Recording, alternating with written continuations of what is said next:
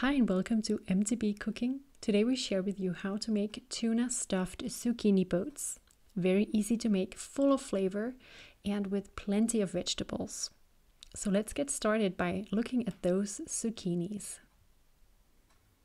We are halving them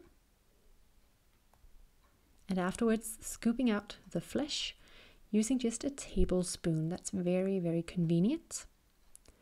Want to make sure not to go to the bottom of the flesh. You don't want any holes in them, but of course we do want to be able to put quite a lot of filling into them. So we're salting each of these zucchini boats so that we can have some of the water extracted from them. We're leaving them to the side while just chopping up some of that zucchini meat. And in a pan, in some neutral oil, we're just going to fry up an onion, a big onion that is cut into smaller pieces. We want the onion to become nice and translucent and to let go of some of that water that is in it. And after a few minutes, we can add in a red bell pepper, also cut up in smaller pieces. You have to remember we're making a stuffing. We don't want it to be too raw. We want it to be quite fine in texture, so cutting up the vegetables small is good. We also add in the flesh of the zucchini, which contains a lot of water, so the idea is for it to actually just stay on the pan for some minutes to let go of some of that water. You can see it here on the pan that the water is boiling away. That is good.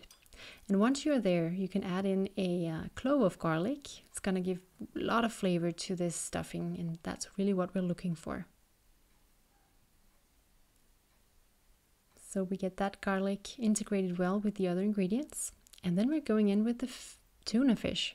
This is a white tuna fish. It would be an idea to actually just chop it up with a fork in a bowl to the side instead of doing it on the pan. That's what we learned by making the dish, but it works very well. You just want to really distribute the tuna all over. And the tuna is already cooked, so there's no need for this to actually cook for that much longer. We just want to season it. We add coriander or cilantro, which is fresh and chopped up finely. It's going to give this nice Asian twist to our filling. And the same goes for the soy sauce. We do add a couple of tablespoons of that. That's really going to give that saltiness to the filling. And we also pepper. That's important to get that little bit of spice. And actually now we're ready to combine the stuffing with cheeses. So in a big bowl, we're just adding the stuffing, which is still hot. And then we're going in with cheese. So we use a French comté, very beautiful, very flavorful cheese. It's not too strong, but it has a lot of character. And since the stuffing is hot, it'll melt into the stuffing. We also add parmesan cheese, which is going to give this very nice umami flavor and a lot of saltiness as well. It's a beautiful cheese to combine with the tuna fish. And it's all about just mixing in the cheeses very well. So the shells of the zucchinis, they have now let go of a lot of water. So it's all about just removing the excess water, placing the shells or the skins in a baking dish, and then adding in plenty of stuffing per zucchini skin. And the more generous you are, the better. The more filling each shell will be. And that's going to be very nice. At the end, just top each shell with some more of that comté cheese and the parmesan cheese and be generous again. You can of course substitute the cheeses for other types if you want cheddar or mozzarella or even other types. That's completely fine. We just want to have a beautiful topping of golden brown cheese once the dish is done. And it is done after 35 minutes at 180 degrees Celsius, that's 300 degrees Fahrenheit in the oven.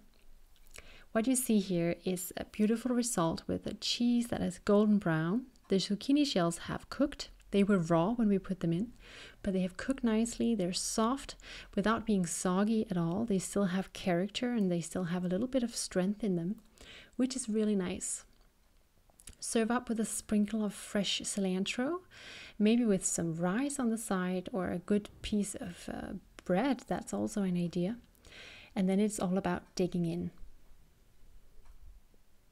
So it's definitely possible to see here how the zucchini skins, they have cooked, but they still do have a bite to them. So it's not just a soggy, soft texture you get in your mouth, which I think is very nice.